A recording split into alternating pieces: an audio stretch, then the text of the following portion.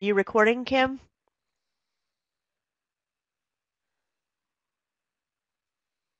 All right, let's jump in. Good morning, everybody, and welcome to our Qualtrics Corner webinar. This is the first one we've done since our summer break, so we're back to the academic year, back to Qualtrics Corner every month. My name is Heather Lansky, and I am Manager of Data Quality Reporting for the EHE Office of Research. I'm also a Qualtrics Division Administrator for EHE. I've done a few of these webinars, and today's topic is embedded data. Kim Lytle is on with us, and she will moderate the chat window, which will allow me to get your questions and try to get those answered as we go along. If you have dual monitors, it would be great if you logged in to Qualtrics and followed along. If you don't, that's okay too. If you have audio enabled, you can just shout out a question. If you don't, you can type it into the chat window, and Kim will pass it on to me. So let's get started. We do several of these a year. Any of our past workshops are archived on our website. You can jump in there at any time and review these videos as well as some other videos that we have of interest to researchers. So embedded data. Embedded data is really any extra information that you want to record into your data set in addition to the question responses that you're gathering from your survey. It can store information like what social media somebody came from, the condition that a respondent was assigned to in a research study, or previously gathered information that you may have about a participant, like their title or their department. I use it a lot here internally in the Office of Research, and I have mailing lists where I have folks' title and the department that they're in, and maybe some extra information that I might want to pull into my survey. So your embedded data consists of two parts. It's a field and a value. The field is the name that you give to your variable. Just like you would name a variable on a survey, you're going to name your variable in your embedded data. And the value is what that field is going to be related to your data set. So just like one question could have multiple answers, your embedded data field can have multiple values as well. So you might have a embedded data field called status, which would record whether the participant had screened out or whether they became a study candidate. So we'll get into that a little bit deeper as we go along. There's a number of different ways and places that you can use embedded data, and we will walk through most of these in a use case scenario. You can pipe it in to a survey question. You can use it in branch logic. You can use it in display logic. You can use it in quotas, email triggers, contact list triggers, and Salesforce integration. I'm not going to go into Salesforce integration because that's not something that's, I don't think, widely in play on campus, but just be aware that that's something that is possible. Some of these, depending on where you're at in your Qualtrics experience, some of these items may not be familiar to you. You may not know quotas. You may not know email triggers. That's okay. There are videos on the Qualtrics University that you can look up and watch. I've also done some of these in the past and will continue to do some in the future. So keep your eyes out for those. This segment doesn't really get into the details of those, but it does give you a little show of how it's set up, how embedded data is set up within each one of those categories. So you'll get a little taste of it as we go along. So the two places that you can set your embedded data, one is in a contact list. I'm getting a lot of feedback all of a sudden. The second place is as part of a survey flow. And again, if you don't really understand what survey flow is, that's okay. There is a video on that archive that talks about survey flow and how survey flow is used. So if you're going to do it from a contact list, so the easiest way to use a contact list and the main reason that you would use one is that you already have a list of contacts that exists somewhere outside of Qualtrics. You've got it in an Excel file, you've got it in, Access database or some other place where you've got a list of the people that you want to send your survey to. So you can easily import that list into Qualtrics as a contact list. And what that looks like is this top portion here. You have a set of fields that are set by Qualtrics. These are the fields that have to have in this order. So you've got your first name, your last name, your email. External data reference is some kind of an internal thing that Qualtrics has to have. It's unique, but that column has to be there in that order. And then anything that follows external data reference is your embedded data. So any columns that you have out there to the right, those are what you're setting as your embedded data. And you would give that column a name, and then anything that follows under that column would be the embedded data for the person of that row. If you're doing it as a manual entry into your contact list, say you've already uploaded a larger list and you need to add a name or two, and you're going to do that manually, the way that you do that would be down here where we're in the Add Contacts function, and there's an Add Manually button. And you see those same fields. They're in a little bit different order, which I don't necessarily understand, but email comes first on this one, and then first name and last name, that same external data reference that you leave blank. You can leave language blank. And then there's this green plus sign out to the right here. And if you click that, it gives you this embedded data A column, and you can just keep clicking that and adding more columns as you go. And if you click into this box, then you can rename that column just like you would rename a column in Excel. You just double click in that, give your column a name, and it works the same way just as uploading the CSV file with your contact information in it looks like. If you're going to set embedded data in the survey flow, you get into the survey flow and then you start your branch and you add embedded data. So we've started a branch here. What is your age? 15 to 19. That's our branch condition. And now we're going to add some embedded data onto that. So you click embedded data and then you get this set embedded data dialog box. So the first thing you do is give your embedded data a name. This is the field name that we had talked about. And then you set a value. Now you can set that value from the panel or the contact list that you already uploaded if you've got that there, or you can set an entirely new value of your own. And that's what this example is showing, is for anybody that falls into the age category of 15 to 19, we're going to set that embedded data category to be age category equals teenager. And this is where you would set up your research control, which arm of the research they're in. If they were a control, whether they were the experiment group, what different groups folks fell into, or the same thing with an opt-out or a screen-in type of thing. You could set up your screening criteria and then say, if question 2, 6, and 12 are this way, then they're screened out. And you could set your embedded data to be screened out if that's what you wanted to do. So that's a quick how to get there. And now let's talk a couple things about what kinds of scenarios you would use embedded data for. So these are our use cases. So the first one would be piped text. You're going to pipe your embedded data into the text of a question. So this is an example of a survey that I have personally used embedded data for. We are asking our researchers about research that they do in Ohio schools. And we've collected this data from them previously, so we have a data file of researchers, their names, their research topic, all kinds of different information, but it also contains where they're doing their research, which schools they're doing their research in.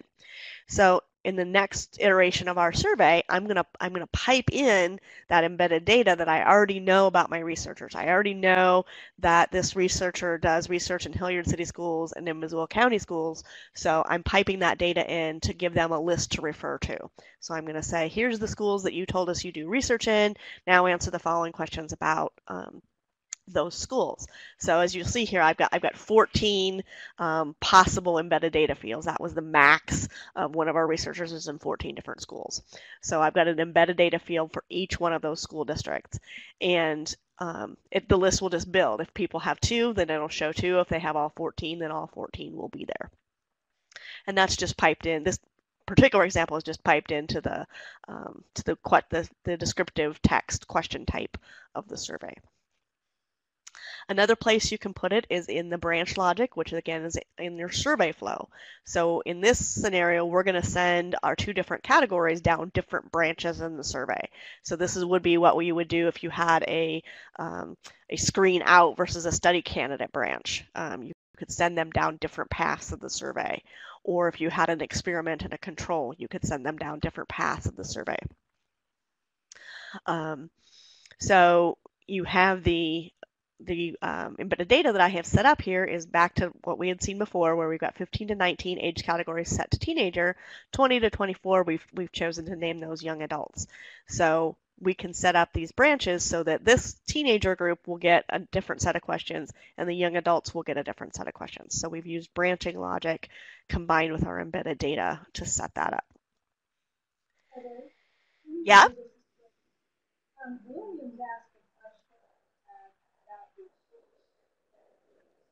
I am having a really hard time hearing you. What? I can't hear you. Oh, look at the question. I don't see the question on my screen. Let me see if I can. Hang on a second. Let me see if I can get the box up. There are less than 14 school districts. Does Qualtrics remove the extra line break automatically? No, it does not, unfortunately. If you had there's space there for those 14, so there will be 14 line breaks there. And the way that I've set this one up is it's its own question, like a preview question. So then on the next page was when the other things will start to get around that kind of funky looking line breaks. And I wish there was a way to do that, but at this point I haven't figured that out. I tried it with commas first, but then I had a bunch of extraneous commas in there too. So I figured line breaks was the lesser of the two evils on that. Okay. Heather, this is Kim again. Can you hear me now? Yes, now I can hear you. Oh, good. Finally. Everyone else should also have their microphones turned on if they have a microphone. If not, I will just keep watching the chat box and I will get these questions to Heather as they come up.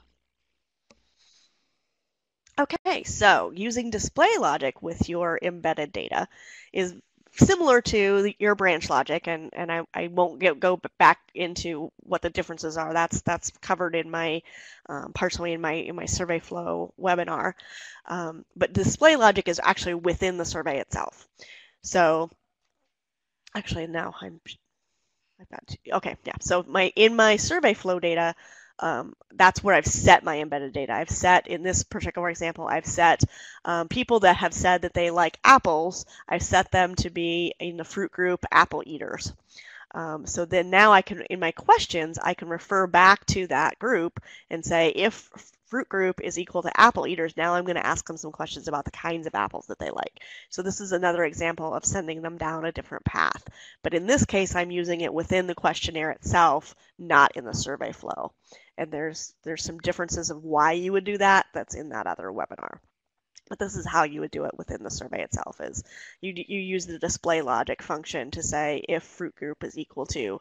And when you start that display logic, it'll ask you, are you using logic from a question, or are you using display logic from something else? The question is the default, but if you click there's a little arrow button. If you click that button, it'll give you the option to choose embedded data as the driver for your logic in your display group. So in quotas, you can use your display logic to drive your quotas. So in this case, going back to where we've set our two categories for teenagers and young adults, I've now pulled that into a quota setup where I've said I want to set my quota where my embedded data age category is equal to teenager. I want 25 teens in my study and I want 25 young adults. So I've set my quotas up such that once I've reached that quota, then the current survey will end, and I've likely set up an end of survey email message there that says, I'm sorry, if, thank you for your interest in the study, but I've reached the quota of the number of people that I need for this particular arm. So it's kind of the same idea as there's a drop-down box for embedded data. You choose that you're going to drive your quota from your embedded data, and then you set this to be whatever you want it to be. Now, keep in mind when you're doing these embedded data settings, this is just a blank box. It's relying on you to know what you set your field name and what you set your value to be. So if you can't remember that, either write it down or you'll just kind of flip back and forth between the quota um, and the survey flow view so you can get these names right, because it will break your logic if you've gotten this wrong. If this said age category is equal to teenagers, that it would break it because the actual value is teenager. Um, so you want to be really careful that you're naming, that you're inputting the right things into these boxes that match what you set in embedded data. Email triggers, this is another function under the options menu of your survey. This sends out an email based on criteria that you have set up. So in this particular scenario, I'm back to my fruit groups again, and I'm going to send an email as soon as a person completes the survey. I'm going to send a separate email to my apple eaters group. Maybe I'm going to send them to a website. Maybe I'm going to send them to another survey. But something I'm going to do, I'm going to trigger an email as soon as I have a completed survey from somebody that has been bucketed into the apple eaters group. So maybe I would send them two different emails. I would send an email to my control group. I would send an email to my experiment group. And I can do that through my email triggers by embedded data. Contact list triggers are similar to email triggers, although instead of sending an email to the participants, the contact list trigger is creating a new contact list based on information from a survey. And this is a live example of something that I used this function for. We had a set of surveys that we sent out to our faculty asking them about their areas of research expertise.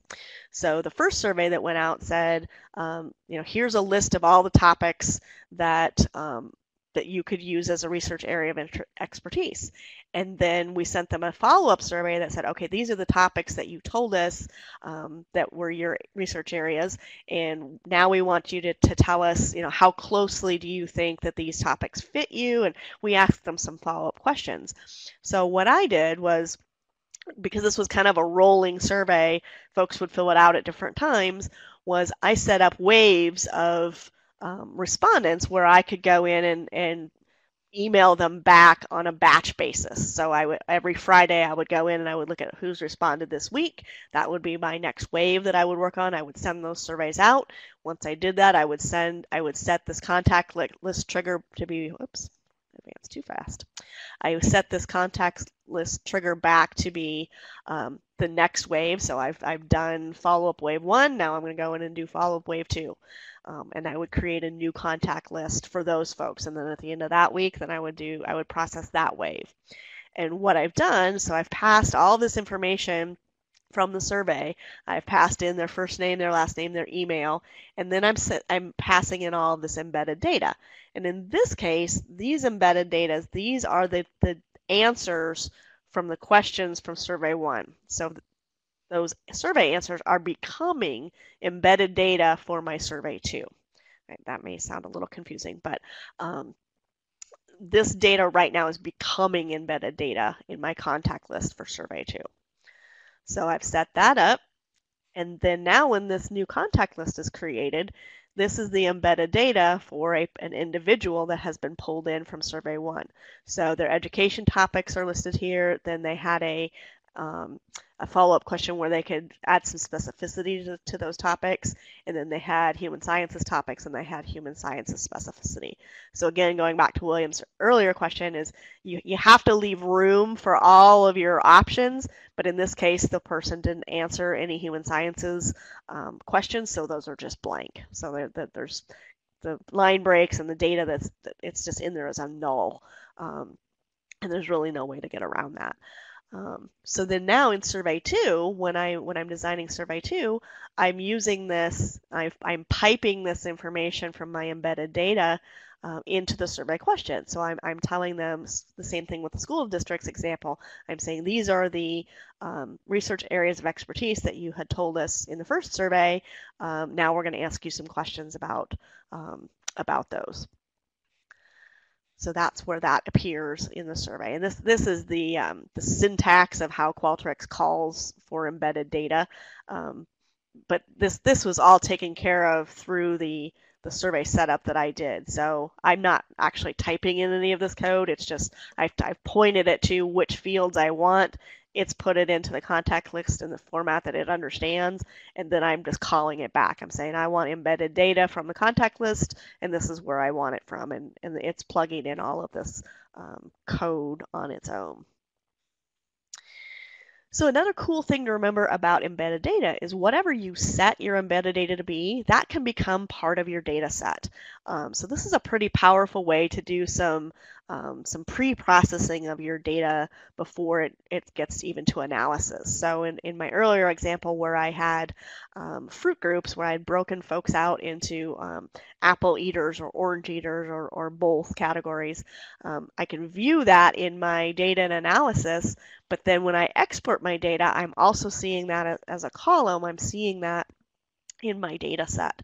So if you want to add some extra data into your data set, and maybe you're not even going to use that embedded data for anything, like any of the use case examples that we've shown, where you're not going to put it in branch logic, you're not going to put it in a contact list, but maybe you're just going to use it as an extra variable. So you can have Qualtrics do some of the lifting for you of putting folks into groups, or like the previous example of teenagers, of young adults. If you need to put participants into strata of some kind, you can do that using embedded data, even though you're not piping it anywhere, you're not doing anything with it other than using it as a variable.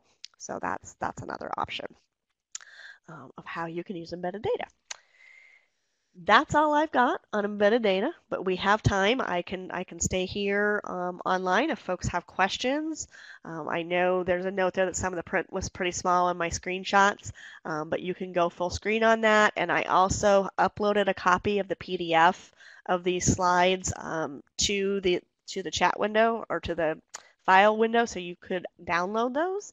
And I will also send them out to all the people that were on the call today. So you will get a copy of the PDF of the slides, so you can blow those up if you need to see some of those screenshots a little bit closer. And of course, we'll also send out the recording. And so if you need to go back and look at some specific things that Heather was talking about, you can sure do that. Yes, so absolutely. Any questions? Yeah, so any questions?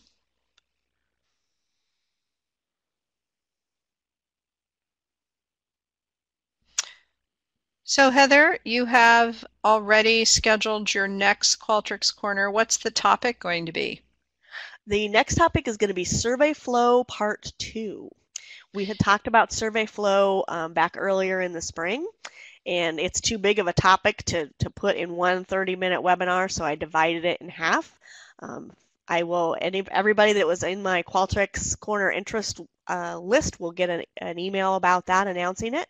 And if you need a refresher, that link to Survey Flow Part 1 is on our website under the Professional Development Archive. You can go take a look at that, and I'll probably do a quick little run through of that at the beginning of that webinar, but I really want to dive in and talk about Part 2, because Survey Flow is a pretty interesting function of Qualtrics.